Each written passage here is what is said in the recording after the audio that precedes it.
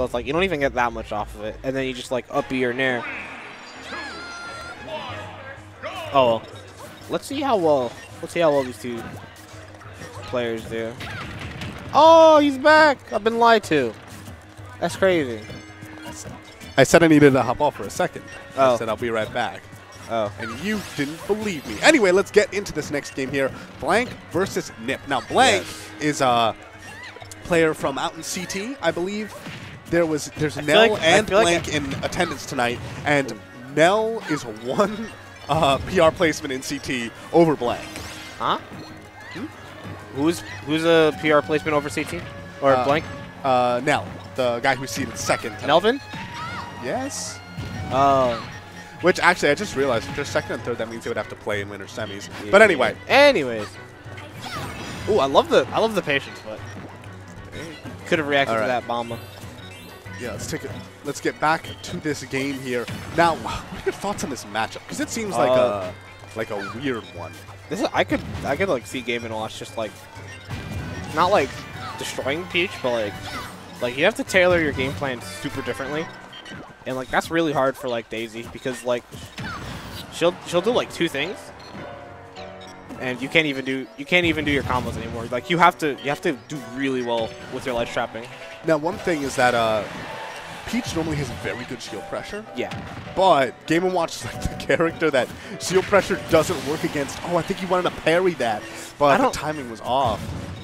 Yeah, I feel he definitely let go of shield too early. I was thinking he might have done something else. I think he was maybe trying to parry like a nair.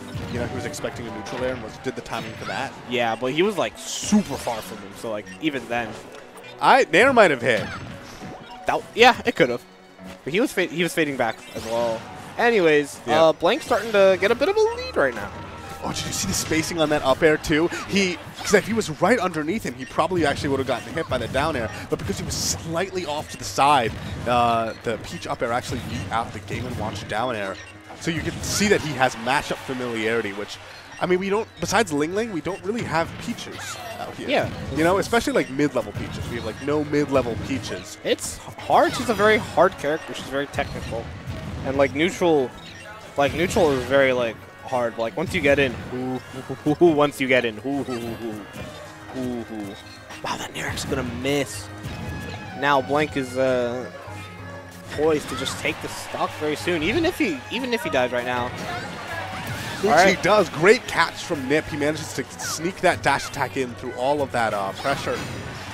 Oh, but a nice, clean retaliation. Blank puts himself a basically complete stock ahead. Ooh, that was cute. I like how he held it.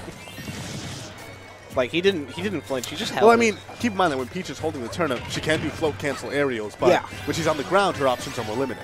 Yeah. I mean, she can get into float like pretty quick. Her options are not. Yeah, she can obviously still do the float cancel aerials, but if she's holding turnip, you know, she can't do like grab, for instance.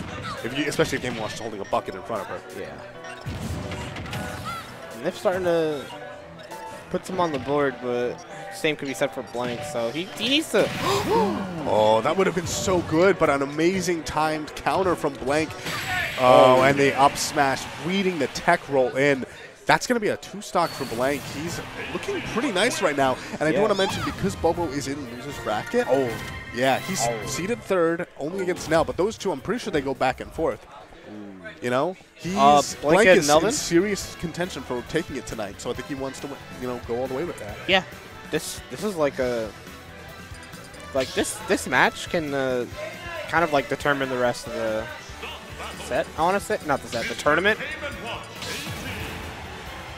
Because like if Blank and Bobo have to fight like early in losers, that's gonna be huge. And NiP can definitely do it. Like he needs to start changing some stuff up. What an aggressive start to game 2 on FD as well.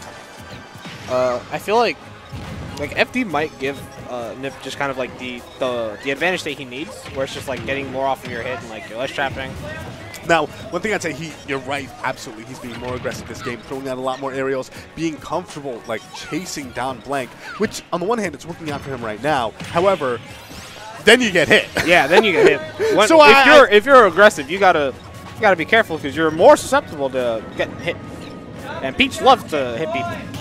Fun fact. Oh, that was a wonderful parry on that back air. And he's at the nice percent. Oh, great strategy from Blank, getting him out of the nice percent. Yeah, this match is now winnable. That would not be nice for him.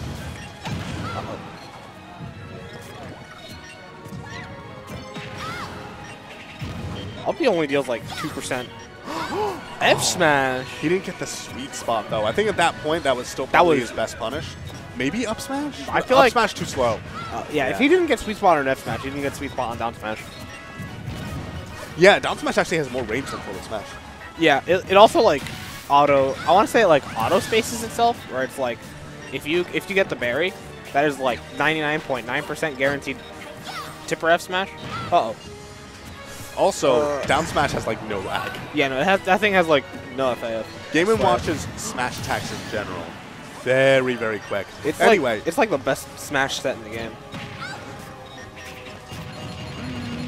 I mean, it's is there any? I think if he had a faster up smash, I feel like there maybe is a character with like a really fast up smash out of shield. Yeah, but like in general though, like all three smash attacks like combined, like, bro, come on. Like they work so well for each other, because like even though Game & Watch has like Nair. Wolf. Yeah, no, you're right. Wolf also. I knew there was one character. Wolf, I'm like, who has a broken down smash? Wolf. I think Wolf probably has better smash attacks overall, just purely because of up smash is like a fast thing. Yeah, it's just like one saving grace for Shield, even though it's still like kind of slow because it's like frame 13. That's not too fast, oops. But like it works. It works. Oh yeah. Anyway, yeah, Wolf is not on screen. Instead, we're seeing the Game & Watch. And I will say that, like, getting back to that character, up smash out of shield, not necessarily a huge loss for him because he has up B. How did that not hit? I've never seen Game & Watch up B be that close and not hit. What? It might have been a hurtbox shift from Peach. Probably. Maybe they secret nerfed it for this one match. The shadow nerf, the sleeper nerf. Anyways, Ooh, that was a great forward tilt, beating out the the side B, the Peach Bomber. And that, I'd say that NiP, obviously, he's doing much better this time around. I think that aggressive game plan is working out for him. However, the game is not finished just yet. He has to get a kill here, and that's when things can get really tricky. An amazing read on Blank's part. He saw he was landing with that bucket all the time, and it was working up until it wasn't. I really don't like that bucket, because, like, Blank already threw his turn, so like, why bucket? Like, other than like stalling your momentum, like why? Yes, however, at the same time, there was a lot of conditioning involved. He was not getting punished for doing it until that point. Yeah, he was just like, oh, I can bucket, and like he can't relax. punish it. He doesn't know how. But Blank clearly experienced in this match. 80% on NiP, 92. Oh yeah, well, it looked like a. This is looking quite curtains. And Game & Watch might have really nice smash attacks, but killing does not necessarily come easy to him. Blank takes the set. Yo, he actually stock in game 2.